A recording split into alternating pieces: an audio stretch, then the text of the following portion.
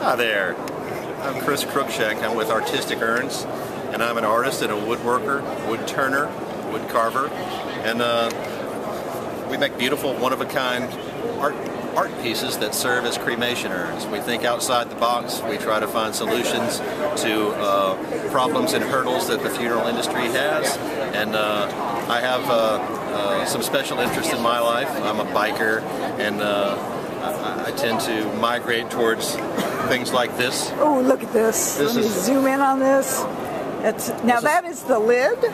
This is actually the urn itself, is this little skull, and his little biker helmet screws off, and inside holds a small portion of cremains.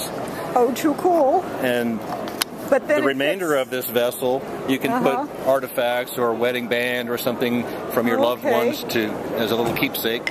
And then it all fits the little guy fits back in there. It's just like, so it looks like a little piece of art you can put on your shelf. And if you hold it still, zooming in, you can see it's all skulls around the outside. All the way around. This is inspired by the catacombs in Paris that I visited some 25 years ago, and was just amazed that the artistry that went into resurrecting bones that were gathered from mass graves in the countryside and brought back underneath the city of Paris, where they had excavated stone to build the city.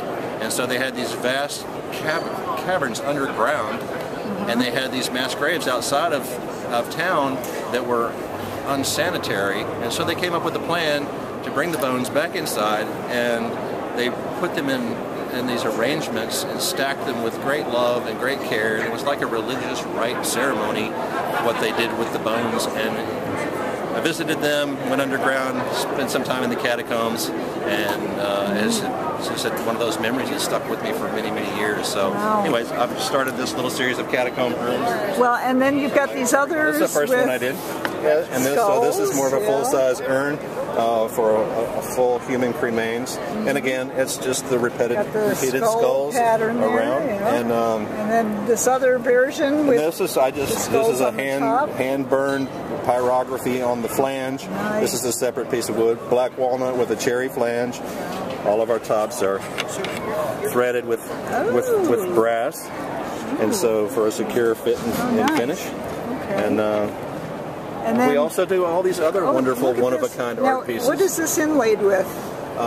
This urn is an ambrosia maple burl. Wow. This is basically a bark inclusion, which is a softer material, and so we enhance that, embellish it, and stabilize it with, we crush semi-precious stone, and we mix that with epoxy resin, and we fill in those voids. The top is a little natural edge bowl that I did that has a piece of stabilized maple, flame maple in it, that actually looks like a little semi-precious gemstone. So here's my beer. Yeah, no. But I'm just looking at some of these other, just incredibly artistic. This is a series of urns that we created to go basically in these glass picture frames, which are a big trend in the industry right now.